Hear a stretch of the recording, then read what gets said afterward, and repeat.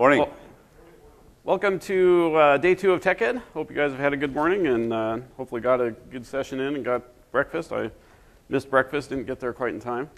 We're going to be talking about advanced threat detection and remediation using forefront endpoint protection. So forefront endpoint protection 2010 is the new version of our anti-malware client. It actually shipped back in December and has been available since January, so it's on the market now. This is the current version of our endpoint protection product.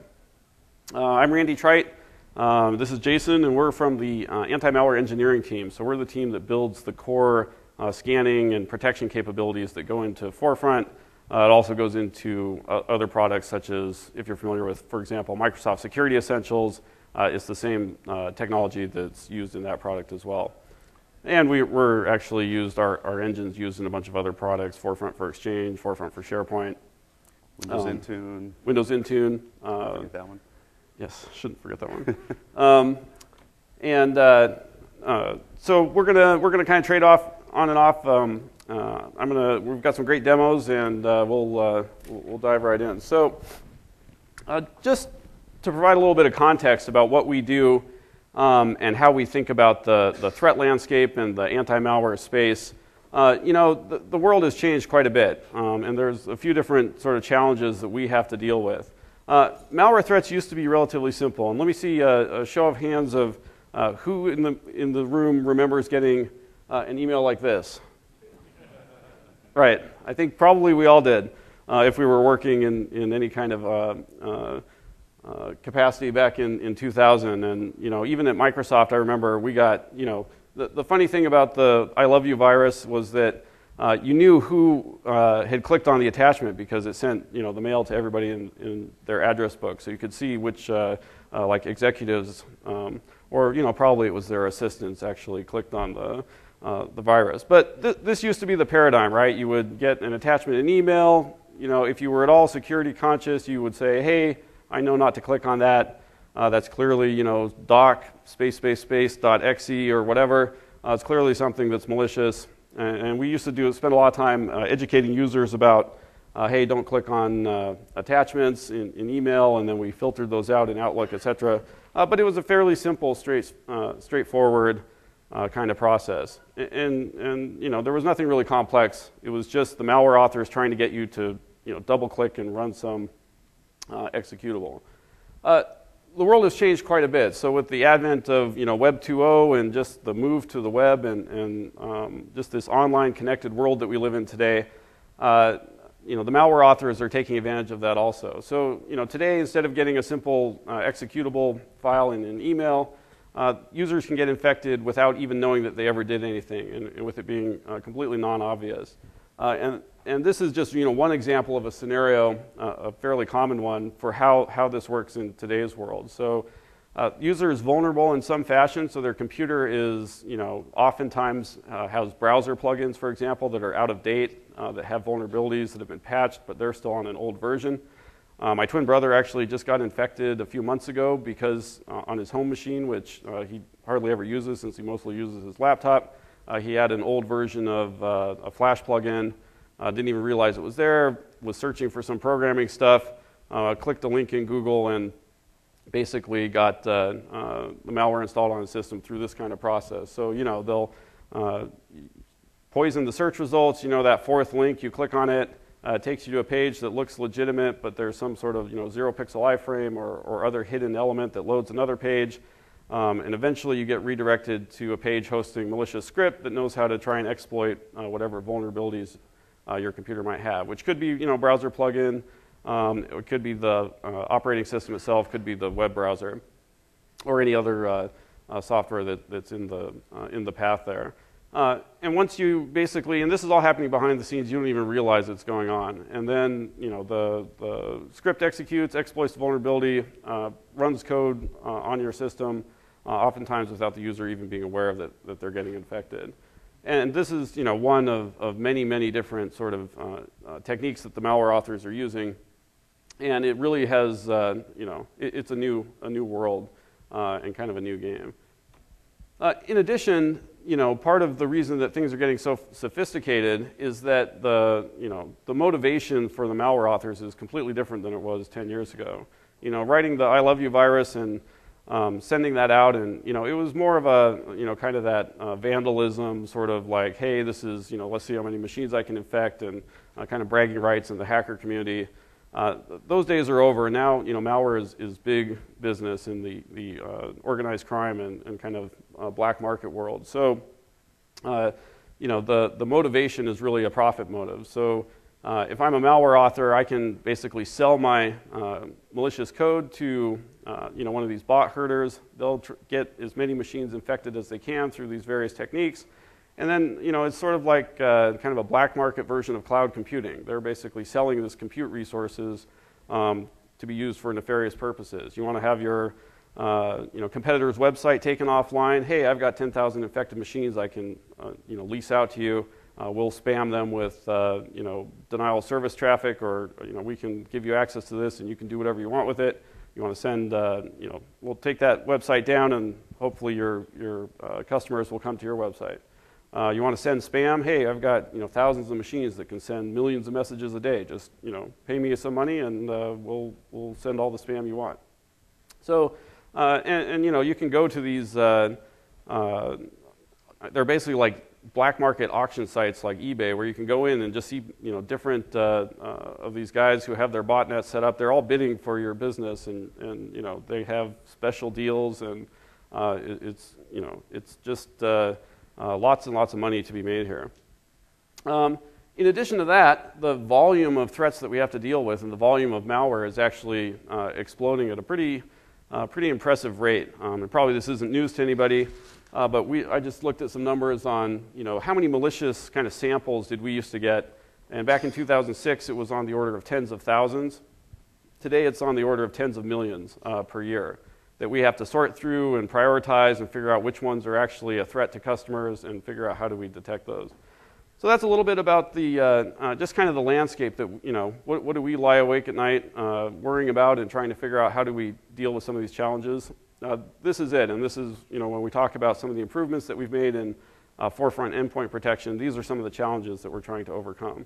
The complexity of the threats is getting the threats are getting much more complex. So if you look at things like the Allurion rootkit, or I'm sure everybody's here probably heard of Stuxnet, a very, very advanced threat. We're just going to start seeing more and more of those and in higher volume.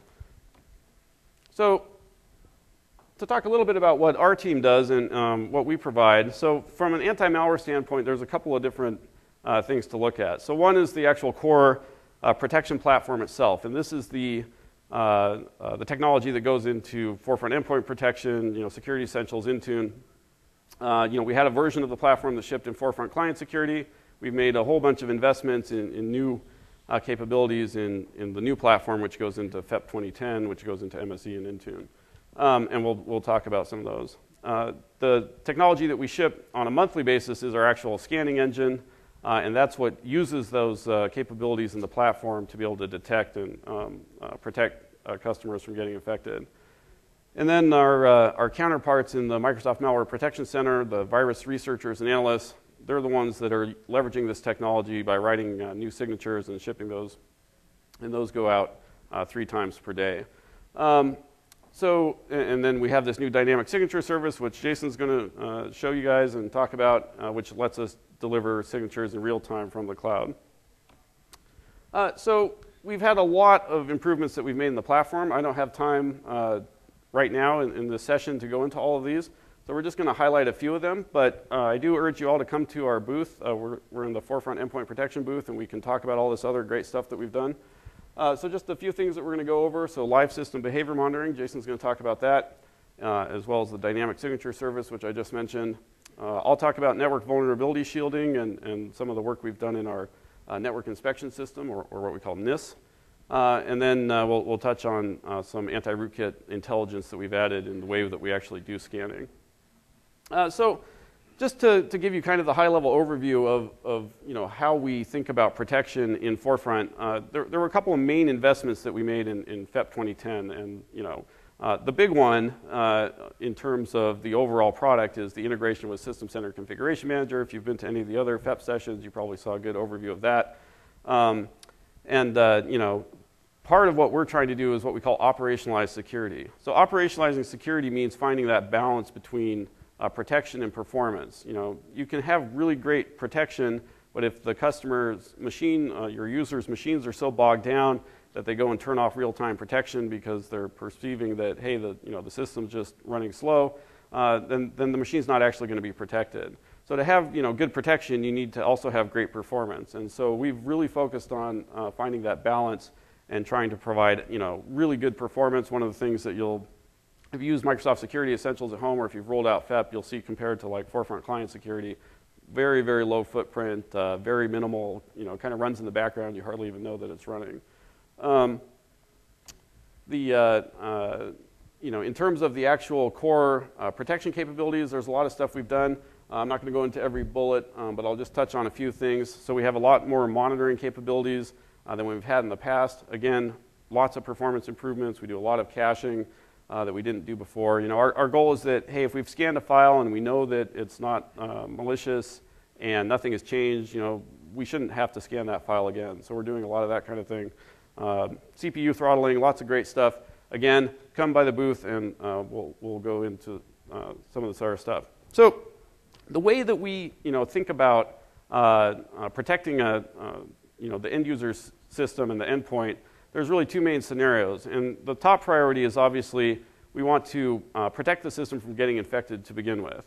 So if we can block the malware when it tries to execute, or keep the user from even having the opportunity to infect the system, that's our main goal. And so we have a number of different ways that we do that.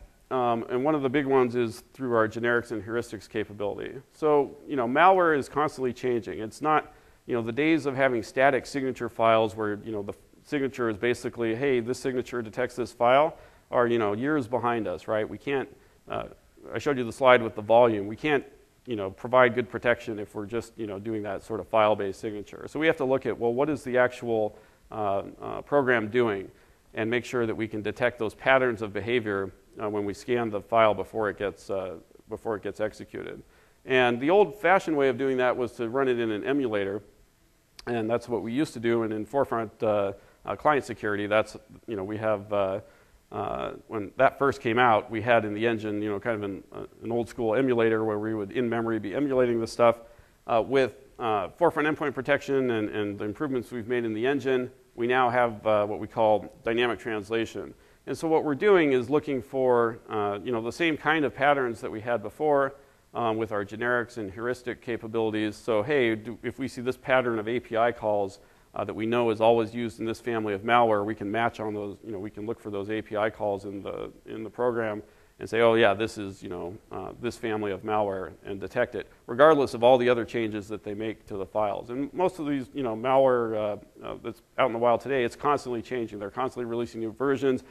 Every time the program runs, it might change itself. It might use different packers, different decryptors, and so the way that we're able to deal with that is through this dynamic translation capability. And dynamic translation is really about moving the execution of the malware from the emulator in memory in the engine onto the actual CPU and running it on the bare metal itself. And the way we do that is we actually translate the instructions in the the suspected program into actual machine instructions that we can run on the processor. So we take the instructions and essentially translate them into safe instructions. So instructions that can be executed, but they're not ever going to do anything bad. And what that lets us do is run much, much faster, because we're running on the actual processor, take advantage of the new hardware that's out there, and that lets us actually emulate much, much, much deeper in the same amount of time, so that we can get way deep into what the thing is doing, and then decide that, oh yeah, this is malware, we need to block it, or it's safe. Let's let's go ahead and let it execute.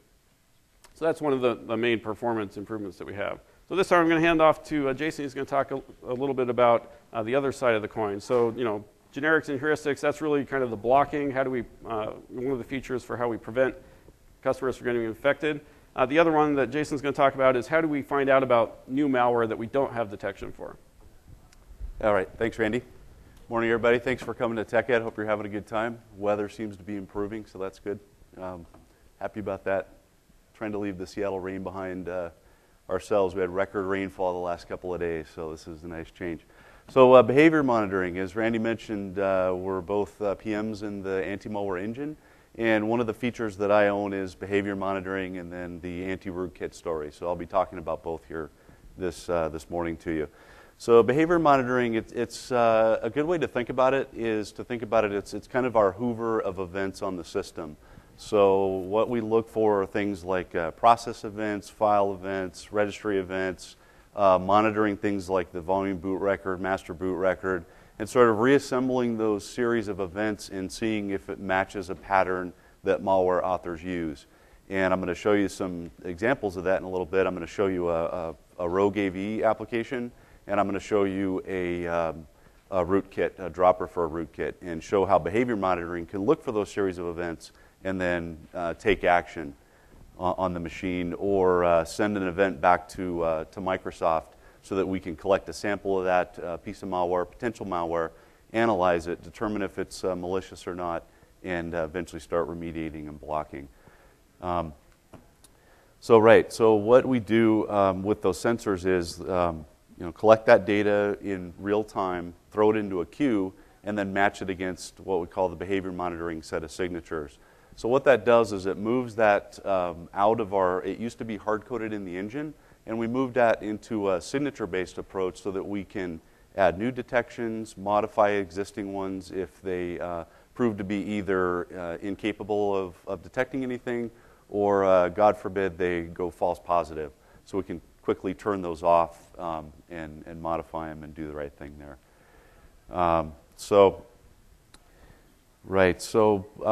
Yeah, I think I covered this slide.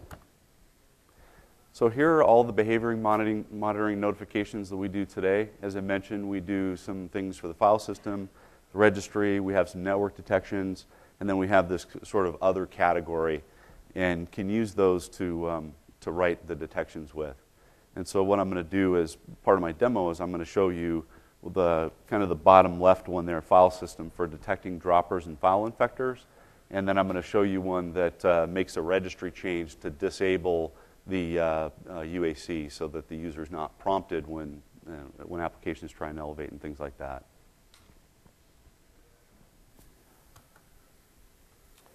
Okay, so here's, again, sort of an overview of some of the things that we look for.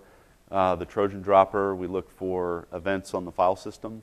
And we can also trap the process that tried to drop the known bit of malware and package the dropper up is what we do with that first one. The second one, a master boot record change or a VBR record change should be very infrequent. So that's not something a normal non-malicious piece of software would do. Obviously, there's exceptions to that. There's other third-party tools that will repartition your software and things like that.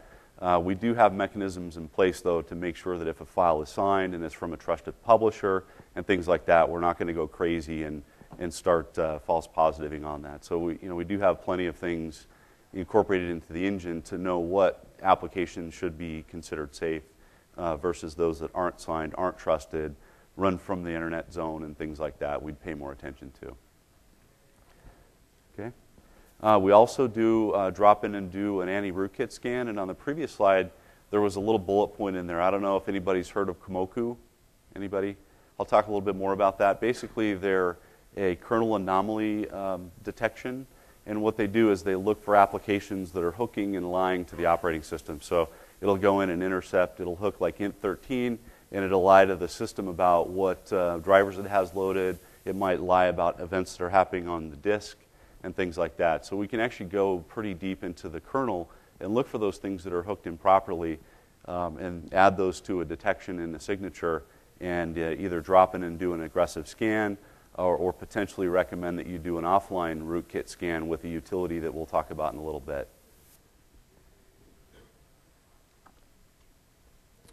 Okay, so we've had pretty good luck with some of the newer behavior monitoring signatures. In particular, they've been really great in helping us combat the rogue. So I'm sure you've all seen the rogue AV software out there. It tells you got a whole bunch of things wrong with your system, and would lead you to believe that your current anti-malware product is not protecting you, and it's just bogus. It's sort of a social engineering attack in some respects. It tricks the user into loading something on the machine that purports to clean it, and it's actually the one that's dropping the malware on the machine. Some of them are even able to connect up to a payment system and extract money from the user, and of course they never deliver on anything that they promise to do. In fact, they've turned the machine into a bot, and the user is paid for that privilege. So it's quite a clever system that they've concocted, pretty clever. We're doing what we can to knock these guys back. So one of the things that we turned loose is looking for ZBot back in the first part of March. And the volume of the samples that we started getting in, it hit like in the hundreds the first day of unique files, and quickly grew into the higher hundreds a day of new unique samples we were getting. Within a week, the researchers that were actually looking through these samples that we detected, remember Randy mentioned we have the malware MMPC, which is our AV analyst group in the company. They actually go through and they look for the high prevalent threats, and they analyze the files. They do it with some tools that we have internally to look at behavior. They run the samples in some cases and see what they do, and notice where the software drops itself and what sorts of things it hooks into the system and so forth. They found 2 new ones within the first week of unleashing the signature. And we were the first in the industry to detect both of these new variants. And they were evil buggers. They dropped a backdoor for a command and control server. They were hooking into the browser to look to steal your passwords. They were injecting HTML forms into the browser for certain sites like banking sites and things like that, trying to get you to enter your username and password in an unsecure iframe, and then transmitting that data back to their server to capture it. Just an evil bugger. And then not only that, they would go and try and spread themselves via IM clients, via USB keys and things like that. So great that we were able to find these guys. We continue to find new threats on these every day.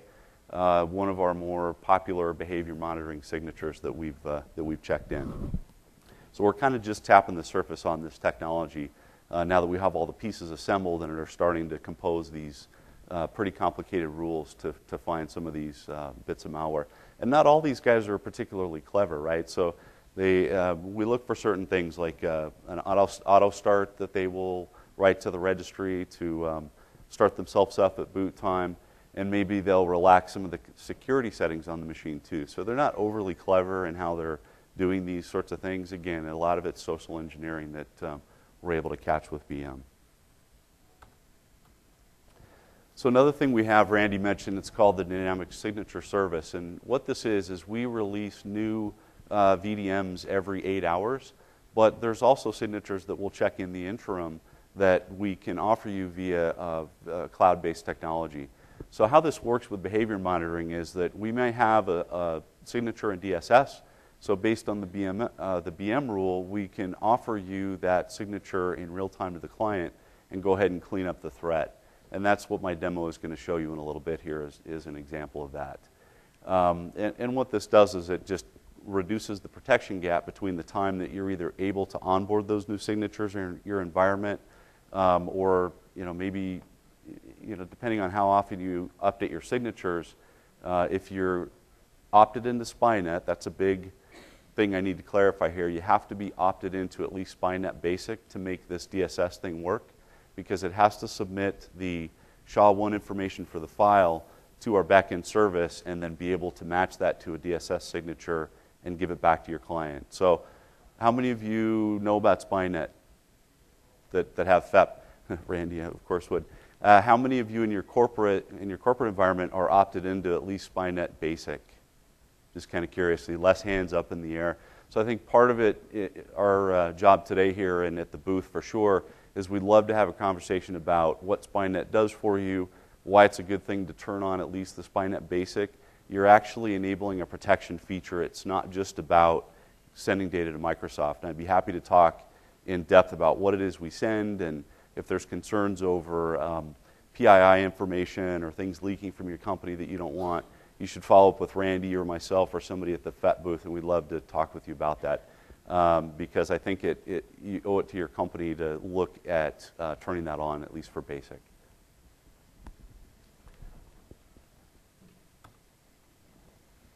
Okay, so here's where I'm going to show my demo, and hopefully the demo gods are with me today. Uh-oh. Yes. Oh, is it switched to another machine? Oh, got it. Yes. Okay, so what I'm going to show you here is I have a victim machine. Your average happy-go-lucky user doesn't know the world's full of evil things, right?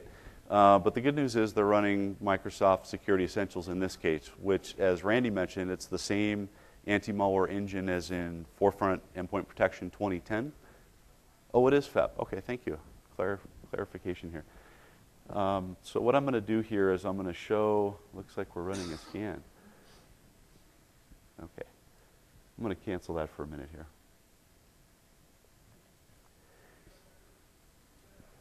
So first, what I'm going to show you is I'm going to show you a demo where Spynet is not enabled on the machine. So this is the configuration option. It's also, of course, you can set this via policy. So when you deploy FEP, you can set a policy to opt into Spynet Basic, which I'd encourage you to do. So I've got Spynet off here, and what I'm going to do is I'm going to go to a web page. Oh, it's easier if I look here. And I'm going to open this page. You may have seen something like this before. What it does is it attempts to look like a, this is a web page, and actually this is just a screenshot of a web page. But what this guy will do is it'll really spook the user and say, oh my gosh, this is something, it looks like a My Computer page, or maybe they'll mimic Control Panel or Security Center or something, and they'll say, oh, I have a problem here. They use our logo and our security shield and all sorts of other annoying things. They also mimic other third-party AVs, so you may have seen some of those. And so this can really vary.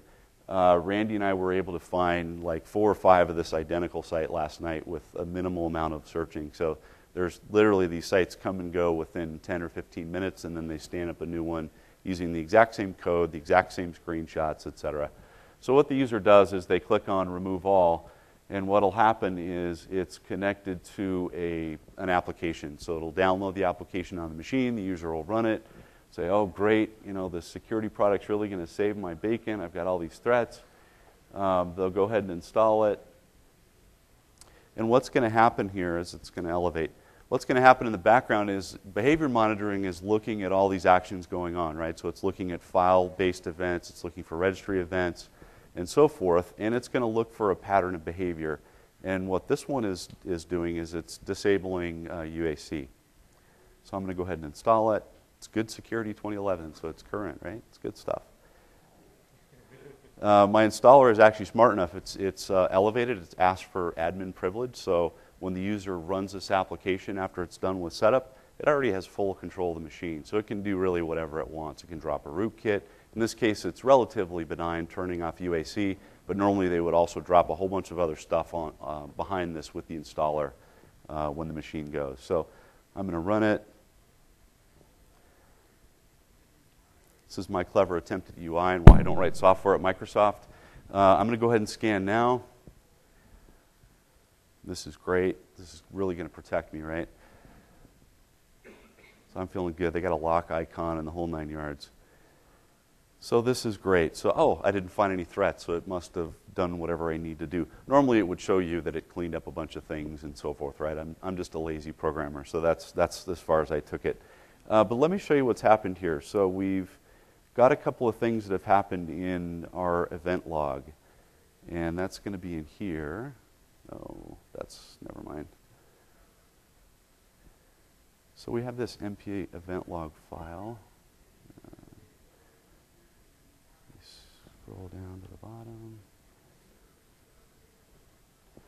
Okay, so what's happened here is you'll notice the time is 7:43. This is actually the BM signature that it matched on. And what will happen is that if I had Spynet enabled, which I don't, it would send this hash of this file up to the back end. It would match on a DSS signature, and it would give it to the client and protect you against the threat. Now, it's run on the machine, so I just want to be clear, behavior monitoring is not a blocking technology. It's I look for things. It's sort of like I copy things over to the side, fill a queue up, and I look at it, and then I'll clean up if I can later. Okay, so Spynet disabled, bad. My thing is run. Now what I'm going to do is I'm going to show you, it's going to drop a rootkit. The evil iCar on my machine, if you know what iCar is. And I think I'll close this really quick.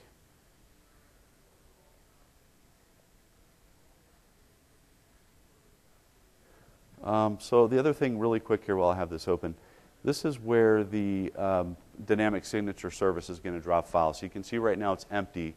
When I bring this back up after I drop the evil spy program, you'll see that signature was delivered. So let me start by turning on SpyNet. Back in settings. I'll opt into basic. Okay, good. I'm feeling better now already. Okay, so this is going to go really quick, but what I'll do is I'll show you the behavior monitoring log so you see the detection, and then I'll show you the signature. What you'll notice here is Security Essentials will go to red because it'll see the known dropped malware, which is the evil iCar. And then what will happen is we'll see another detection pop because the dynamic signature service has provided us the new sig, so it will clean the threat, the other one as well. So it will not only clean the installer, but it will clean up the dropped files as well. So if you had SpyNet disabled, it would only clean up the installer. That's the first detection that'll match on. So okay, it's going to be really quick. Bang, it's done. So let's look down here. So let me go to the data folder. Oh, it's already here. Great. So you can see I went from one potential threat. It was really quick. If you didn't see it, look for it on the rebroadcast that will be available for download in a few days.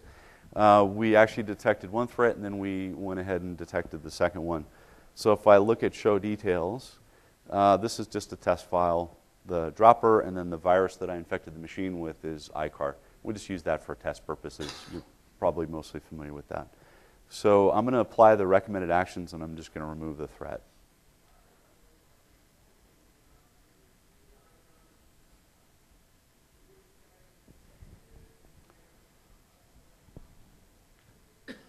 Okay, great. So let's look at our support log again, and then we'll notice that there is a behavior monitoring event, and then we should see a SpyNet as well. Whoops.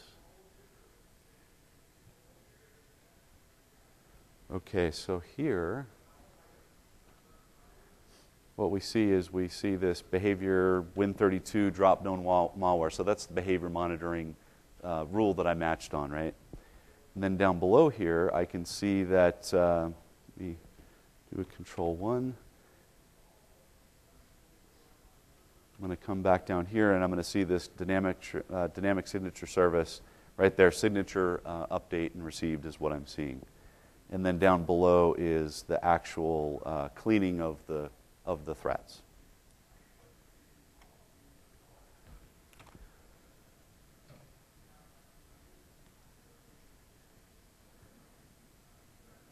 Okay, so we're good here. We're back to green, user's happy, and the world is safe from this particular threat again. Okay, so let me switch back over to my PowerPoint slide. Okay, great. So my second favorite topic, almost as favorite to me as behavior monitoring, is the anti-rootkit stuff. I just want to draw attention to the bottom right here, because this kind of represents a gut check for Microsoft as a company a few years back. When we released FCS, our rootkit detection rates and removal rates weren't the best in the industry, we'll say. And so what we see in the bottom right there is Andreas runs a site called avtest.org. You may have heard of it. What he does is he does some testing on anti-malware products and looks for things like rootkits and unknown malware and things like that, and then publishes based on his testing what the detection and removal rates are. So in 2001, we could detect quite a few inactive rootkits. Our detection rate for active ones was not as good, and our removal rate was frankly pretty poor. So we made a lot of investments. We acquired some technology from the company I mentioned called Komoku, but we also invested in some other things here with the reboot tracking. So what we can do is we can actually start ourselves up early in the reboot process and unhook rootkits that formerly would have beat us in the boot path to load. So before we couldn't knock them out because they were loaded before us. and running in kernel mode, and we had no chance to unhook them. So with some of the things we've done there with KBTR, we can actually get ahead of them and clean them off the machine. We also have done some things. How many have heard of the diagnostic scan or standalone system sweeper or MS Dart or any of those sorts of things? A few hands in the room. So if you have MDOP or if you have CoreCal, you already have a license to what we call the standalone system sweeper. And what it is, it's bootable media, so it's trusted good media that isn't infected, and we can reboot with this thing. It loads WinPE and then has a set of tools that you can run on the machine and do various things. One of them is the standalone system sweeper, and that's basically an automated rootkit removal tool that you can boot into and clean the machine. So for some of the really nasty bits of malware out there, rootkits out there, that's a good option for you to be able to salvage the box. I had another quick question. So when you find malware on users' machines, how many of you just wipe the machine by default as a reaction? How many try to clean? Does it depend on the type of threat you detect sometimes? Okay, I see a few heads nodding. It's kind of an interesting observation. We see a couple different camps of people and corporations more accurately what their security policy is when they detect threats. And it may depend on the user's machine. Like if they're a help desk person, you might just wipe and pay. If it's a VP, you might try to clean it.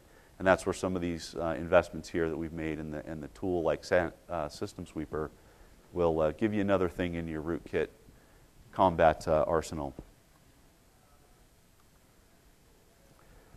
Okay, so some of the things we've invested in are, like I mentioned, the KBTR, the kernel boot time removal, lets us get in early.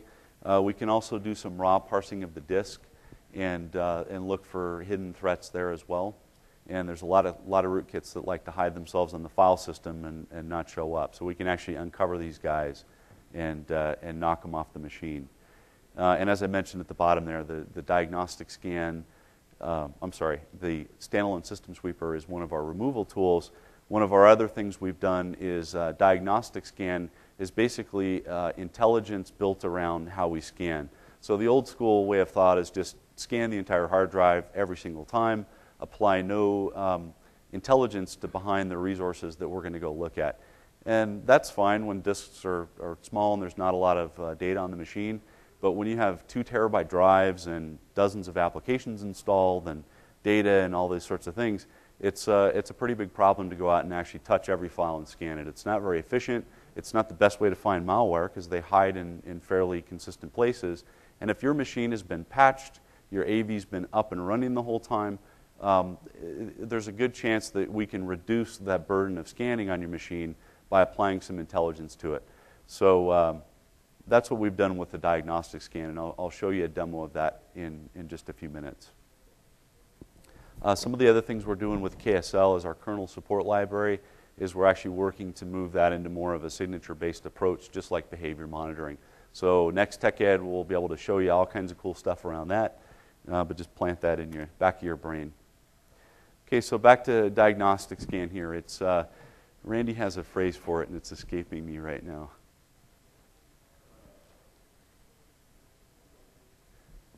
It's smart. Okay, great. Okay, so again, some of the things that we look for, if real-time protection has been enabled the whole time, then we'll do less scanning.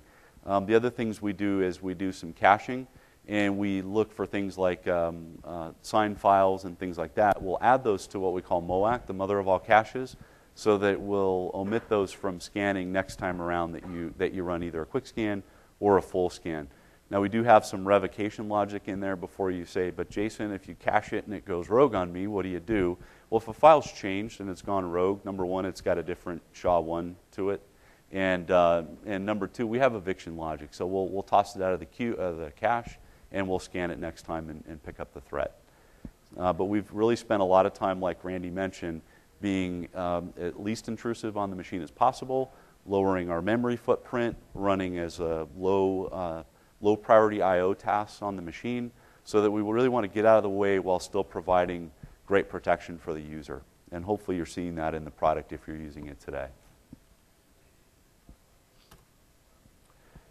Okay, so diagnostic scan, or these are the different things that it can look at. And again, depending on the security posture of the machine, will adjust and either add elements to the scan or pull some things out of the scan.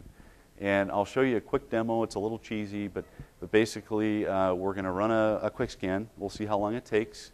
We'll run it again, and I'll show you the second time around after it's billed the cache, how quick it runs. And then what I'll do is I'll turn the real-time protection off. So again here, when we look at real-time protection as an indicator of potential risk for the machine, we think turning RTP off is a pretty high risk factor, because that's our always looking at things that are being dropped on the file system or executed on the file system. That's how we're going to catch most of the things that we do outside of the scanning window.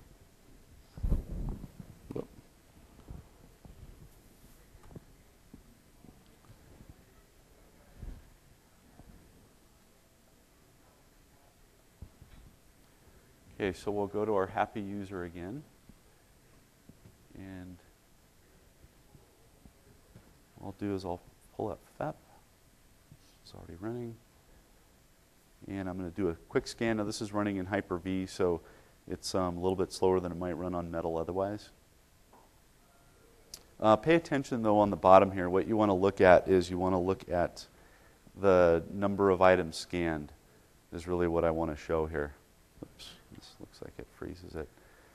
And you can see it's looking through some of the registry keys. It's looking at some of the, oh, what did I find? Oh, this is our Trojan dropper that's copied in another file. Remember the demo that I did earlier where it quick ran? That file's actually copied to another location. So now the quick scan picked up that one. I actually didn't run it from that location. I ran it from another copy of it in the demo folder. I'll clean it really quick.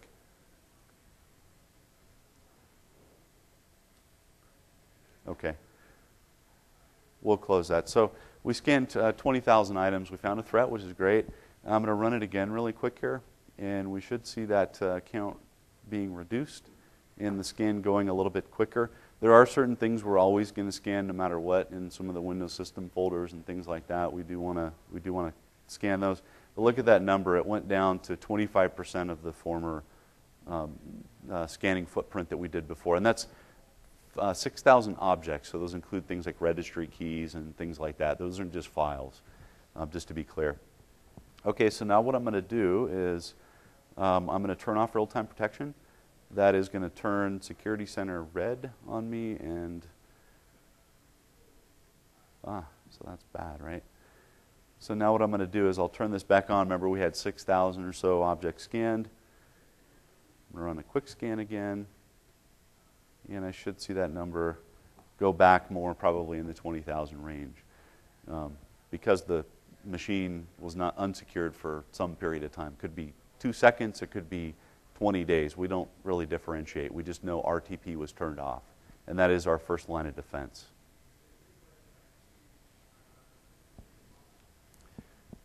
Okay, exciting stuff. So hopefully you know a little bit more about rootkits, a little bit more about behavior monitoring, and then let me see what else I've got here in store for you. I mentioned this before, the reboot tracking, so that we know we can get ahead of some of the more advanced rootkits and remediate them out of the box. What you're looking at on the right here is actually the FEP console showing a threat detection. And in the little tiny print here, I can't seem to do a Control-I and zoom in. Whoops. No, that's not good.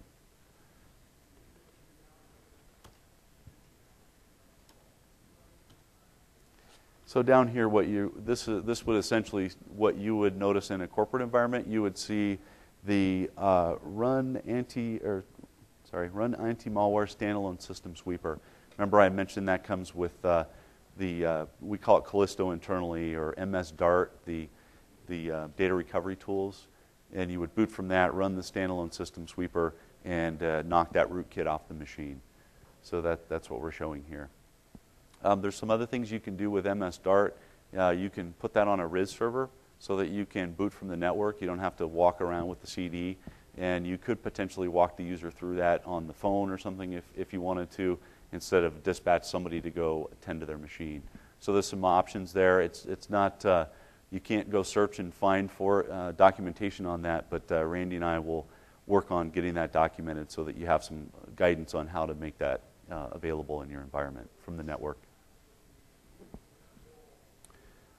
Okay, so I am out of time, and I'm going to turn it back over to Randy. His favorite topic, NIS. Great, thanks, Jason. All right, so hopefully everybody's excited about some of that stuff. You know, as we mentioned before, the behavior monitoring, and this is really about when these new threats hit the wild. How do we find out about them? We're kind of back into the protection. How do we block systems from getting infected to begin with? When we talk about NIS. So NIS is our, addresses one of the protection gaps that we actually had in Forefront Client Security. So in Forefront Client Security, all of our real-time protection was file system based. So we had that file system mini filter. When Jason went for the diagnostic scan demo and disabled real-time protection, in Forefront Client Security, when you do that, you're pretty much turning off that mini filter that's doing the disk access inspection and making sure anytime anything on disk is accessed, hey, is it malicious or not, or do I let it go ahead and be executed? And that's great, and that's sort of the core real-time protection technology that anti-malware has had for years. But there are certain classes of attacks, especially with vulnerability exploits, where nothing ever hits the disk. And the Configure worm, which came out a few years ago, anybody here have experience with the Configure worm? Yep, see several people, right? So it was a pretty bad one. And unfortunately, if you're running Forefront Client Security, we weren't able to block it if it was coming in through this network attack vector. So if the machine was unpatched against this, MS08067 was the security bulletin. If the machine had that vulnerability, you could exploit it simply by sending this malicious packet to the machine.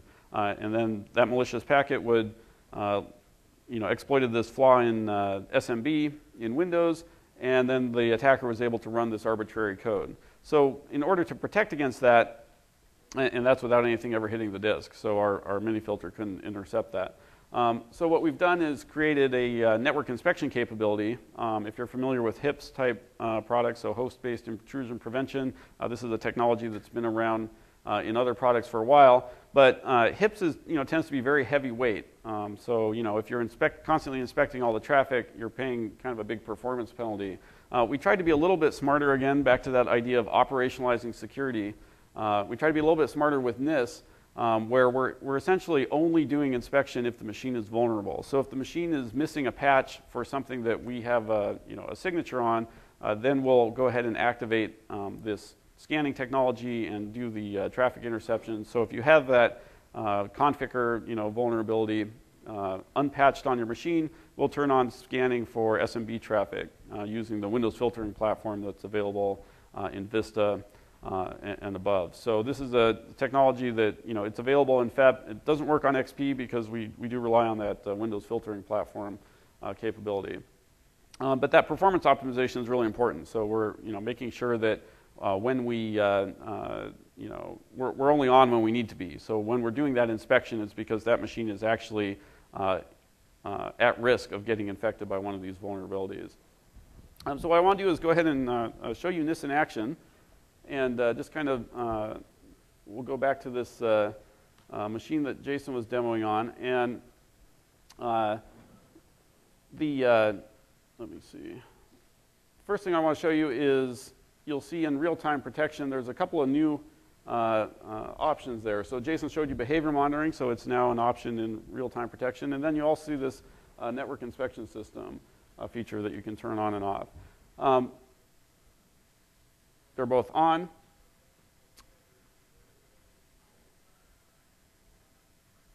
Let me show you the NIS log. So one thing that, so this is a log that we have. It's in that program data folder.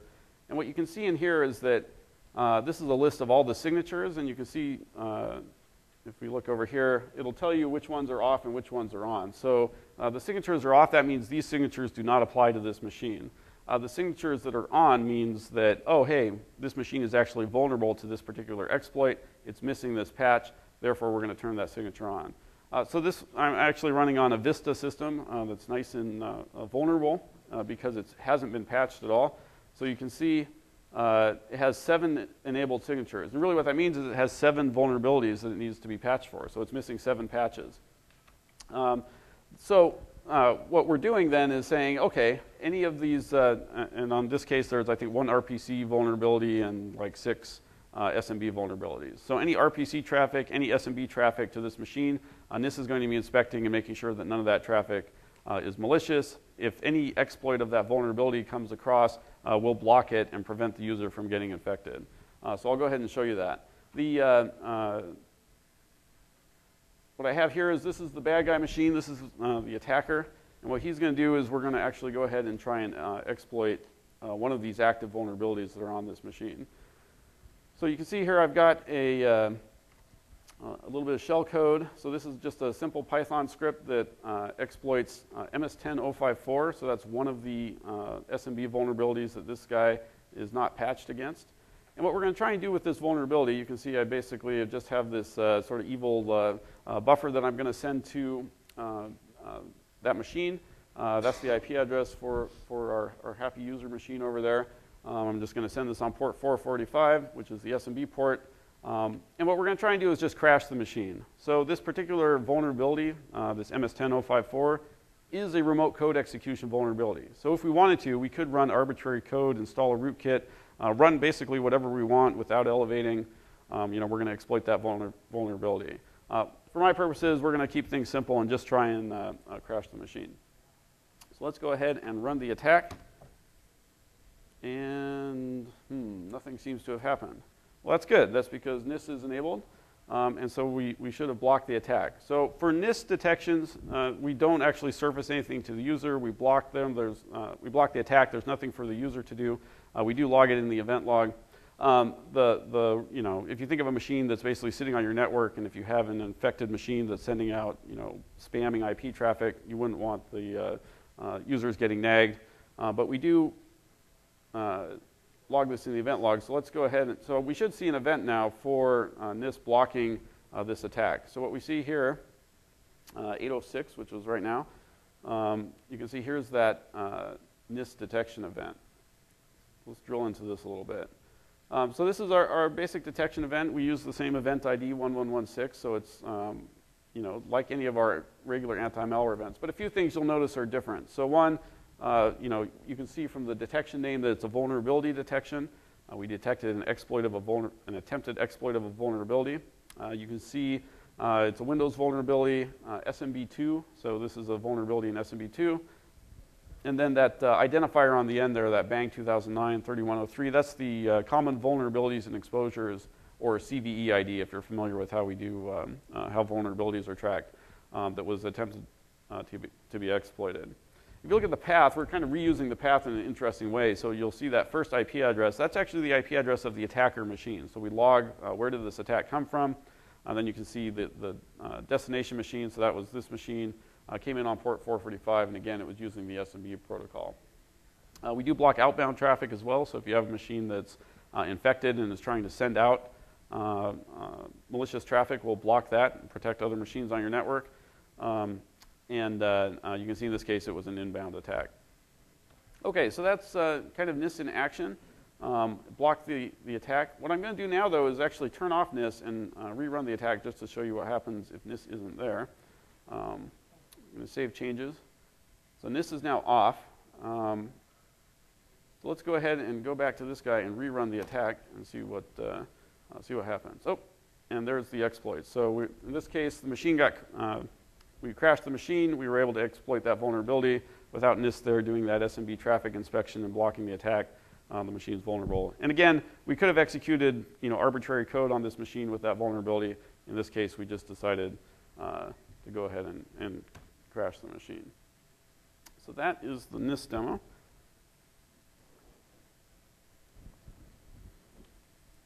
One thing I want to mention about what we just saw with NIST is that again, if that machine was patched, NIST would have been completely off and not causing any kind of performance penalty to the machine. NIST is not an alternative to patching, right? So we're shipping NIST signatures not for every vulnerability that's out there.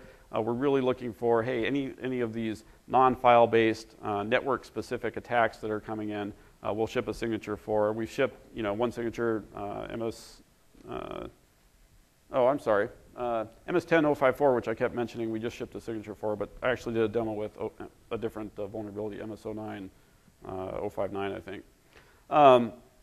But anyway, so we're shipping signatures, but you definitely don't want to rely on this as a patching, as an alternative to patching. So make sure you patch your machines, and then this doesn't even need to be there.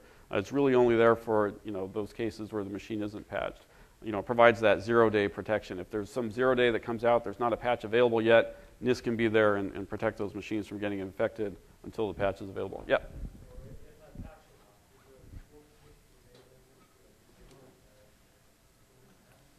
There's really, so the question was, so if I keep my machines patched, should I disable this?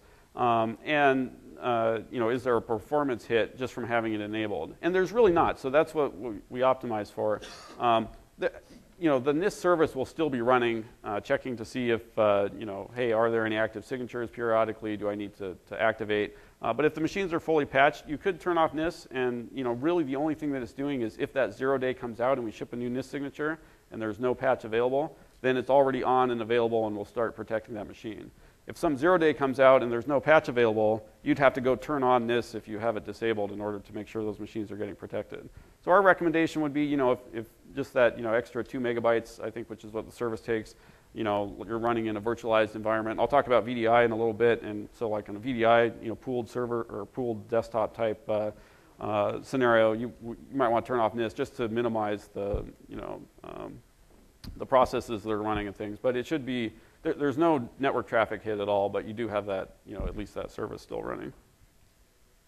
I do want to put in a plug for, the Microsoft Malware Protection Center. So Jason and I are here. We're talking about kind of all these great technology improvements we've made, but they're really worthless without the work that these guys do. So this is the team that actually takes what we do and then writes the signatures, analyzes the malware, does all that, disassembly, writes the kind of automation rules for things like these behavior monitoring signatures that Jason talked about, to make sure that we're staying up on top of the latest threats when they come out. So they're kind of our close partners. We work really closely with them and make sure that we're giving them the capabilities they need in the anti-malware platform and in the engine so that they can actually write the detection rules and the heuristics and generic signatures and everything to detect those new threats when they come out.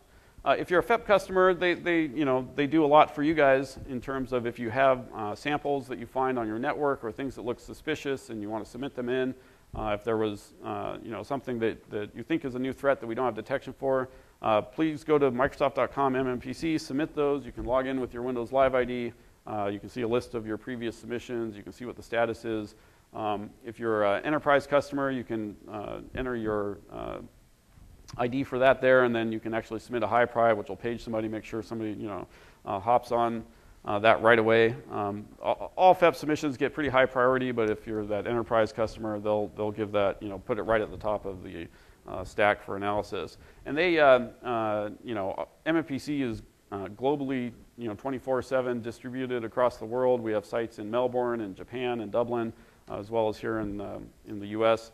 And they're just constantly on top of all the new stuff coming out. I will also say the Microsoft Security Intelligence Report was just released this last week. I would encourage anybody who has any interest in sort of the threat landscape and what's going on and trends in vulnerabilities as well as malware, go read the SIR. It's a nice, a lot of graphs and pictures and data. It's actually a pretty quick read if you kind of go through it, and you can get a real feel for what's going on out in the what the latest trends are. And that just came out, and these are the guys that put that out.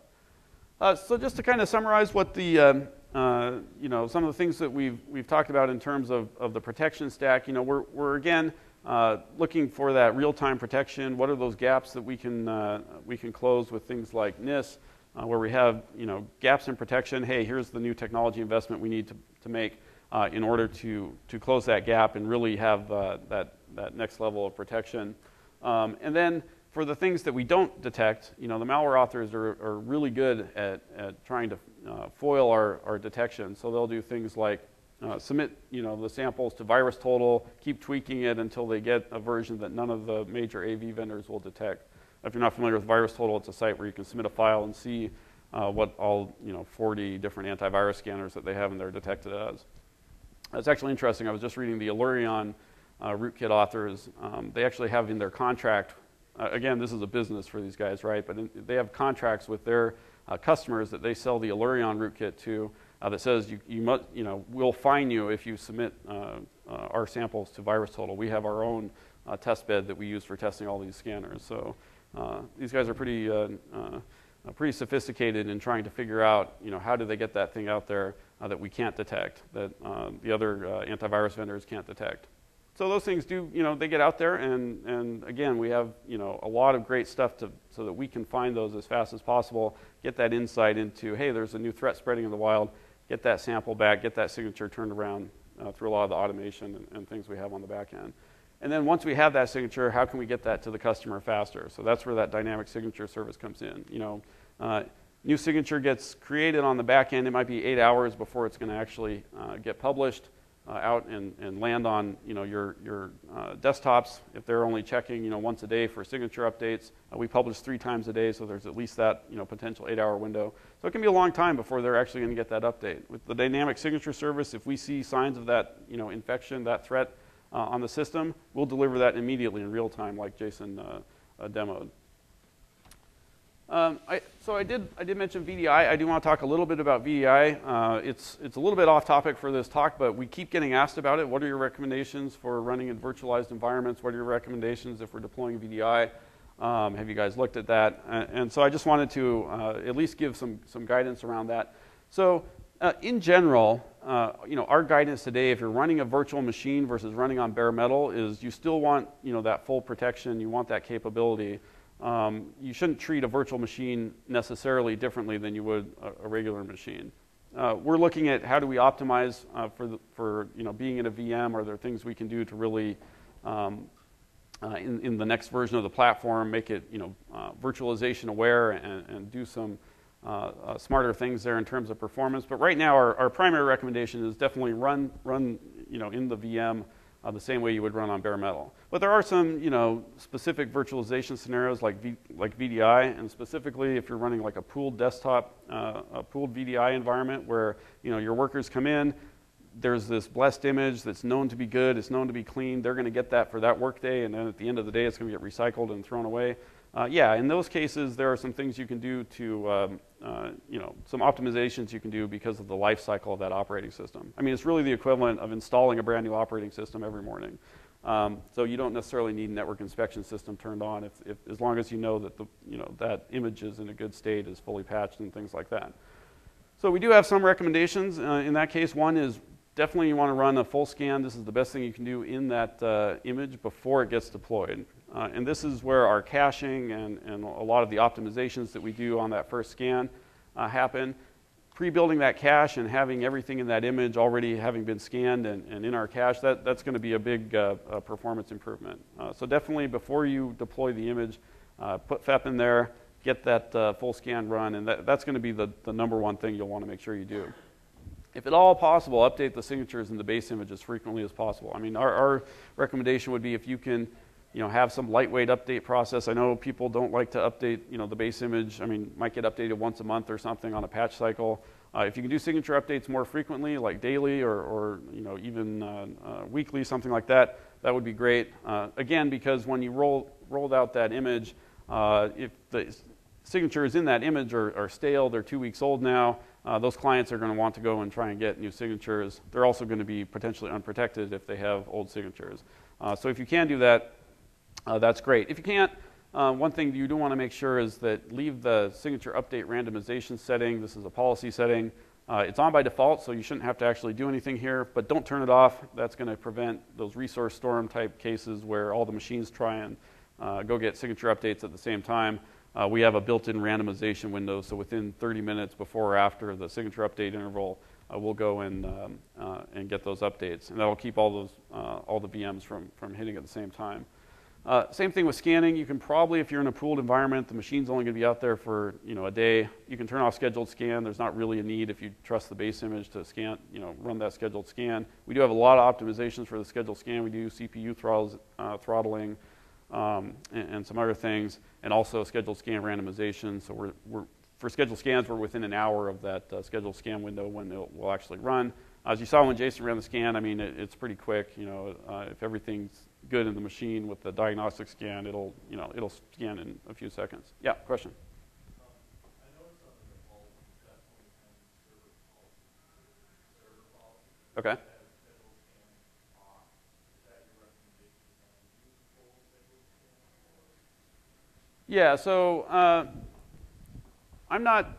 it's not my recommendation. So I know the FEP team worked with a bunch of the server workload, all the different, and they came up with some policy recommendations. I think from the protection side, I mean, we would like to say, hey, you should enable the scheduled scan, but it's sort of like, I think they decided, hey, we should, we're going to optimize for performance and be a little heavier on that side. So it's kind of up to you. It depends on what the workload is, and if real-time protection is on and the machine's getting updated, and that's the key protection piece. The scheduled scan is less important. It's really that, well, if you got something in there that we missed on real-time, and if it's something that's really nefarious, like a rootkit that we're not going to see, like real-time protection, we'll when the engine loads up, we get a signature update, we'll scan processes, and so if there's something running, we should catch it.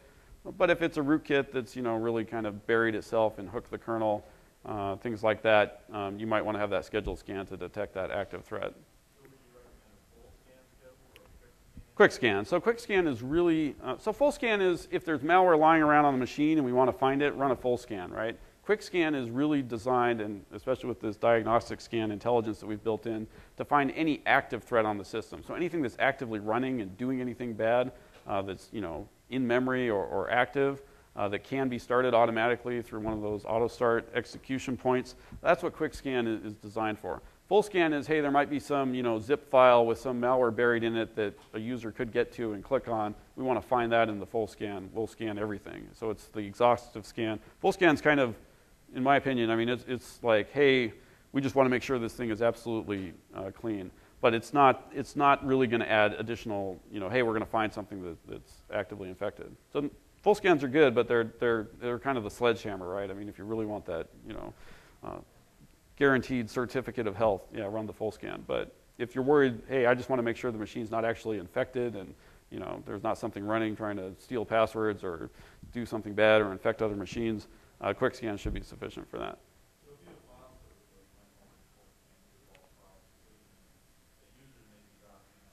So if you have real-time protection enabled, real-time protection should catch that. Yeah, if maybe through a signature update it was something there, yeah, doing a full scan on that file. We actually have a command line, the mpcmd run command line tool. A lot of people are building for their file servers solutions that use that because you can basically do single file scanning with that. And so they'll have as part of when a user uploads a file, they'll kick off a quick, they'll scan any new files coming in and things like that. But yeah, for a file server, if that's, just want to scan everything, make sure there's no malware out there that users can get at, a full scan would be a good choice for that scenario. Yeah, so you can, if it's this pooled VDI, we're more comfortable turning off some of those protection features, like behavior monitoring, like NIST, if you trust that base image. So some basic recommendations. For VDI, if you have questions, come by the booth and we can talk more about it. So one thing that got announced yesterday, and I'm excited to talk about, is the beta of FEP 2012 is now available. So the stuff we work on, that we've talked about, it's pretty much the same protection capabilities. Really, FEP 2012 is about integrating with System Center Configuration Manager 2012 and getting that some of the improvements they have there working with FEP. So go check that out. They have real-time, a much faster kind of reporting channel. So this issue that you have maybe in FEP 2010 where, to really get a sense of, oh, there's some kind of outbreak on my network. With System Center, there's sort of a delay right now. It can be maybe 30 minutes before you get that report that, oh, hey, this machine, had an infection or had a cleaning failure. That channel is really fast now in FEP 2012. That was one of the main requests I know we had with FEP 2010 and System Center. So anyway, go download it, play with it. If you haven't played with the new version of System Center, it's hopefully coming out in the next few months, and then or sometime in the next year, I guess. Hopefully by end of year, I think. Go get the beta, install FEP on it, and see some of the improvements they made there. I just wanted to point out, if you stop by the FEP booth and you find a guy named David there, he actually has a FEP 2012 beta environment that he can show you and walk through how he set it up and configured it. So stop by the booth, look for a guy named David, and he'll hook you up. And then there's some other great talks. These are in the deck. You should go check out some of these resources. Other great resources, of course. Oh, yes, and please fill out evaluations and tell everybody how much you loved our talk, or didn't, as the case may be. And that's it. I think we have about 5 minutes left for questions. So any questions? Yep. You alluded to it earlier. What are the additional benefits of the advanced versus the basic? Okay, so the question was, what are the additional benefits for the advanced versus the basic SpyNet? So basic SpyNet versus advanced SpyNet really depends on the information that's getting sent into telemetry to Microsoft. So we use things, so advanced SpyNet gives us more information. So there's benefit to us directly because we get more information. For example, the path where the malware executable was seen, or the suspicious file was seen. In BASIC, we don't send that because, well, there might be a username in the path. So BASIC, we don't send any potentially personally identifiable information. That's why we encourage everybody to turn on BASIC. Advanced, there is some, I mean, it's very minimal, but things like, oh, username might be in the path, we only send that in advanced. But that's useful for us because then we can see things like, oh, hey, here's some paths that are really commonly used,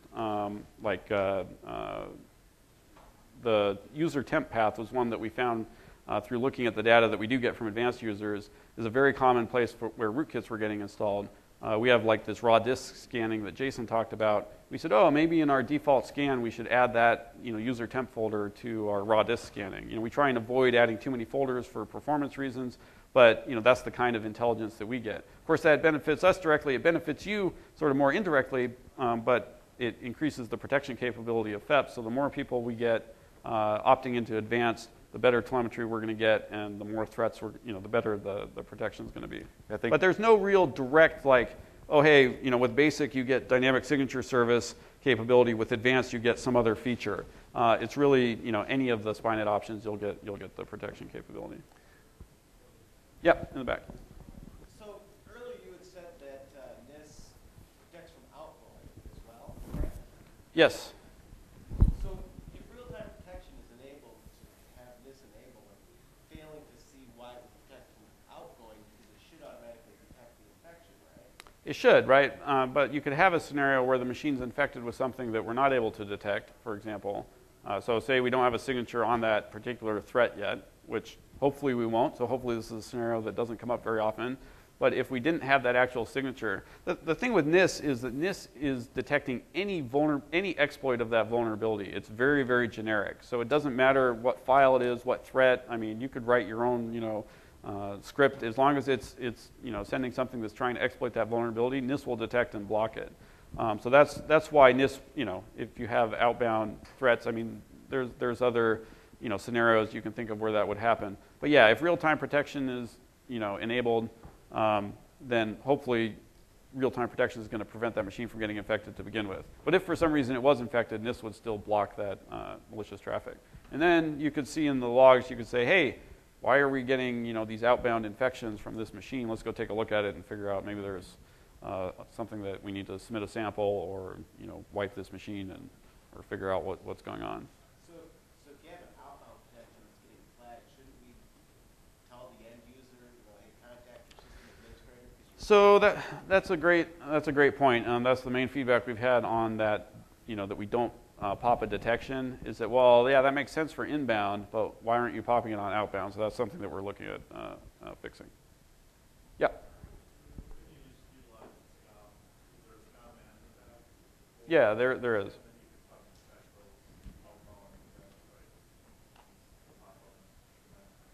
Yeah, certainly you could build something based on the event logs and kind of roll your own with SCOM, but we don't have anything built in for that into the FEP agent itself. Yeah.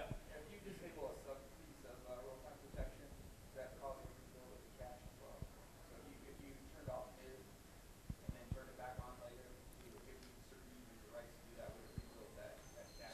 So the question was, if you turn off some of those sub features in real-time protection, does that invalidate the cache? And the answer is no. For some of the features, yes for others. So it's really the file system mini filter that's going to invalidate the cache. So as long as you're turning off NIST or behavior monitoring or one of those other features, I guess the machine rebooted because I blue screened it, but I was going to pull it up. But yeah, NIST, behavior monitoring, that's fine. If you're turning off that mini filter, that's what's going to cause that. Well, it doesn't actually invalidate the cache. It causes the diagnostic scan to say, oh, we need to, there was a window of vulnerability. We need to check.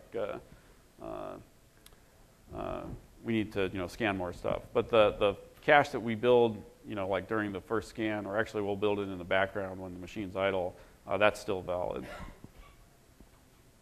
Yep. So the NIST vulnerability, that's any network-based vulnerability for Microsoft products, like SQL or something on the server? No. So the question was, so NIST, are you basically releasing signatures for any network-based vulnerability? Right now, we're focused on kind of the critical Windows vulnerabilities. So the MMPC guys, the researchers, we have a team that does the NIST-related stuff, and they're kind of analyzing and deciding which ones are critical enough, are being exploited in the wild. Do we want to release to the client? So we're kind of starting slow out of the gate, and one of the things we're working on is we just shipped, I think 6 when we released in December. We've shipped 1 new NIST signature since then. Every time the new patches come out, though, they evaluate and determine, oh, should we, are any of these ones that we want to ship down to the client? But it's not every network vulnerability. Right now, we're focusing on critical Windows vulnerabilities. SQL, other products are definitely on our roadmap to look at. The technology actually is pretty much would support that. It's more of the analysis, and there is some work we have to do in the GAPA engine, the NIST engine, to support this retirement logic. So making sure that it's only on when it needs to be is a little more complex for non-Windows vulnerabilities. Anything else? Yeah, one more. I guess back to the NIST, is there any tie-in with the Windows firewall? Like, do we detect something with it? What about the Windows firewall down? No, so we're looking at that. Oh, so the question was, is there any tie-in with the NIST and the Windows firewall? If NIST detects something, do you, block a port on the firewall, et cetera? So we don't have that today. It's definitely on our list of things to look at. Okay, well, we're 2 minutes over. I appreciate your time. If you have more questions, please come by our booth, and we'll be happy to talk with you more. Thanks. You bet.